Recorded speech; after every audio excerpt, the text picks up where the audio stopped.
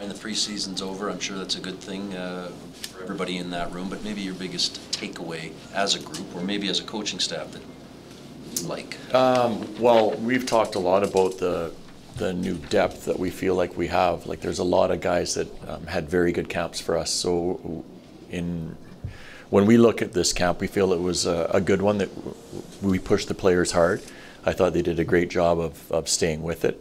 As I mentioned, we saw some players elevate their level and put themselves in conversation. So overall, it was a positive camp from our coaching staff's perspective. Yeah. What, and I realize you have a bit of practice time, but what tells you this group is ready now for game one? Well, we didn't give much up tonight, and I talked this morning about that's one thing that I wanted to see. And I thought we were really good at controlling the middle of the ice and not giving a good rush team a lot of room. So that's something, it makes me feel pretty good about. You didn't get the result we wanted tonight, but I thought we probably deserved better. I mean, I know that doesn't really mean anything at the end of the day, but I feel like our checking details were really good tonight.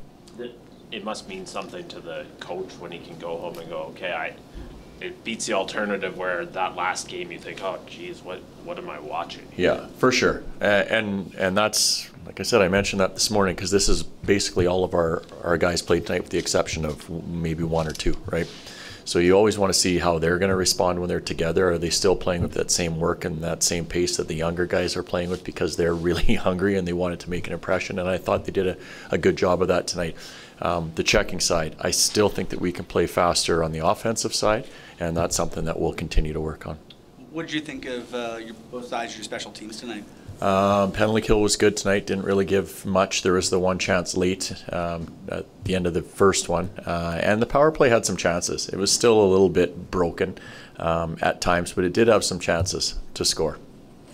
Got some traffic through and got both your goals on deflections. That's got to be encouraging because those goals will work any time of year. When you look at most of our goals that we feel like that we've scored during the exhibition season, a lot of them have been tips or screens that guys are skating in front of goaltenders' eyes, and that's a good thing because it helps us sell the players that you have to be there and you have to be around the net. So there was a lot over the course of the exhibition season. Rasmus Anderson had 12 shot attempts. That kind of fits right into what you're talking about there, I guess. Yeah, absolutely. And even on the power play tonight for that unit, everything he pretty much touched, he was shooting. And that's what we want out of him. He's got a heavy shot.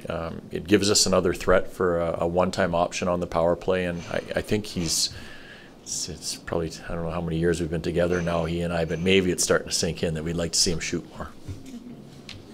Maybe an awkward play there with Sharangovich. Do you have any update there? It happened so late, Les, that I haven't seen Kent yet, so hopefully it's good news.